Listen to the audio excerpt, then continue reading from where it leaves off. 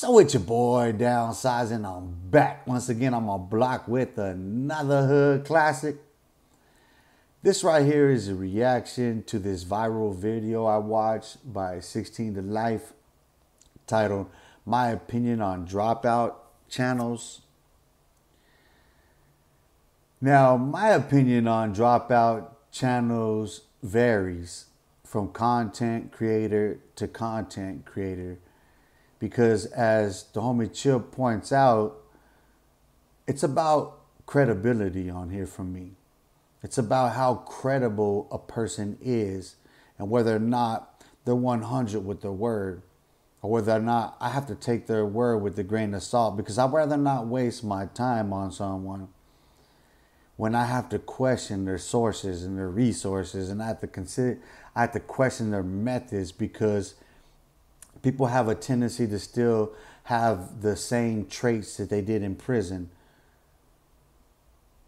You know what I mean? They like to, drop kites on people without putting a name on it. That's what trolls do on here.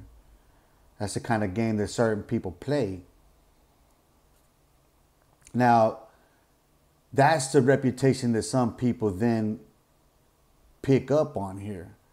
That becomes their reputation because they insist on playing games.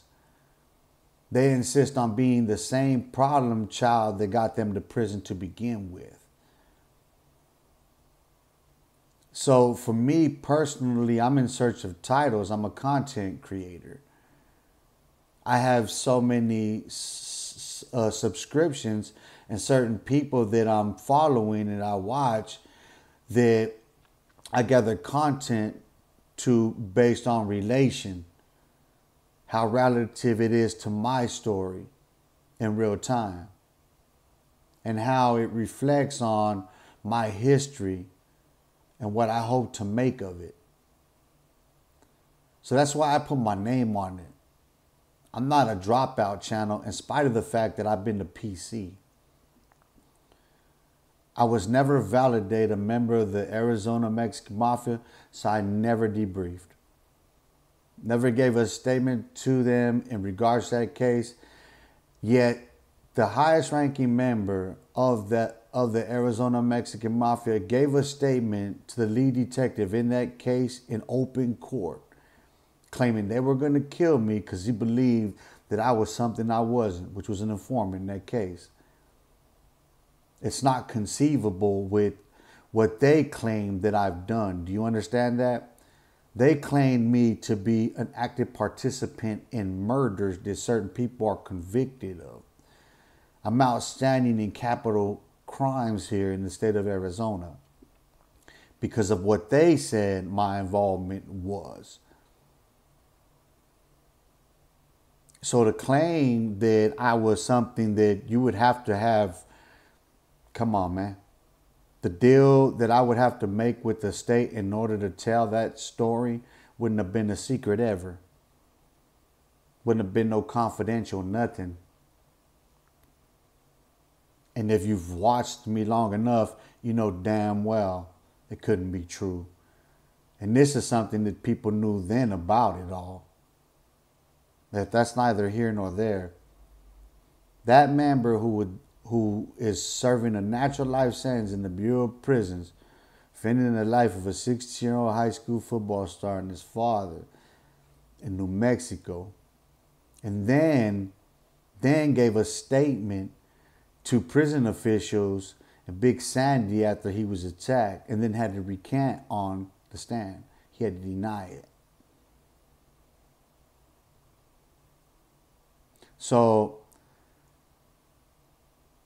I don't know how you would define that, honestly. The reality of it is that I went on to other things, because from there, when I get out, I end up crossing international lines and going messing with Macho Preto and others in the Sinaloa cartel. Neither here nor there.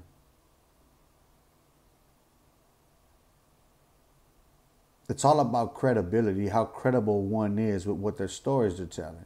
For me, it's a question of interest. If I'm not interested in the title and what someone's talking about, I'm not interested in prison myself. I'm not interested in prison story after prison story after prison story, unless it's a title that gets me. Unless you're speaking about a certain arrogance, then yeah, I check for titles in that regard, but sometimes it's clickbait. And that's another thing when it comes to these dropout channels is the games they play.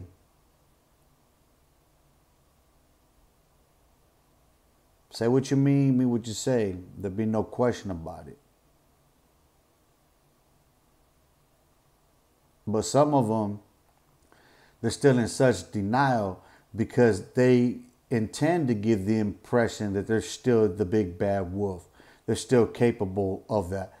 In spite of the fact that they've done what they did, and everybody knows that if you wore a wire, you testified in criminal cases against the organization you belong to, or if you call cops on them and shit like that, then yeah, that's a whole different beast. You have a sealed deal with the U.S. federal government. Some are debriefers in prison, and I don't know, I'd have to check the policy on that, but yet and still, the substantive value of the characters of people when all they care to relate to is prison, in spite of the fact that they've been out decades,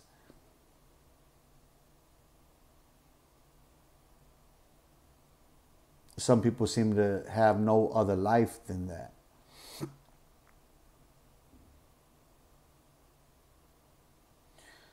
Some people make a living off of those impressions, and we know it. They seek to give an impression that, like I said, they're still the big bad wolf, or they're still capable of being that big bad wolf. When in fact, when it came down to a pressure being applied and the fire being turned up under their feet, they folded. So there's already a question of your character in that regard. So there's no point in that. It's like Chill said, I could never do it if that was the case with me. I would be gone away. I could never do that. I would humbly have to go away and get on about my life. But there are those who seem to think they're doing good.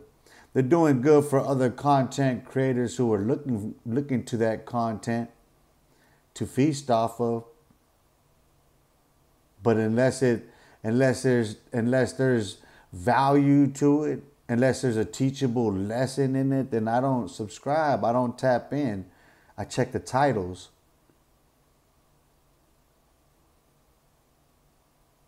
I check the titles.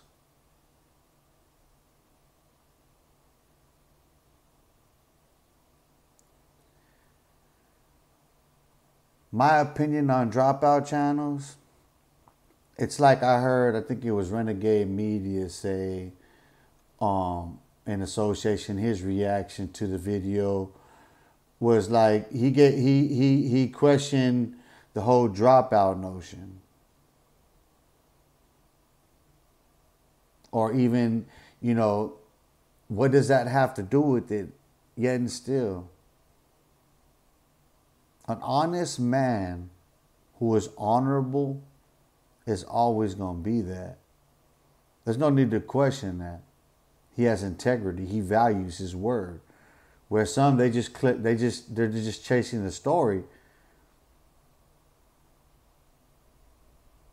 They're just chasing the story, and they clutch their pearls at each other.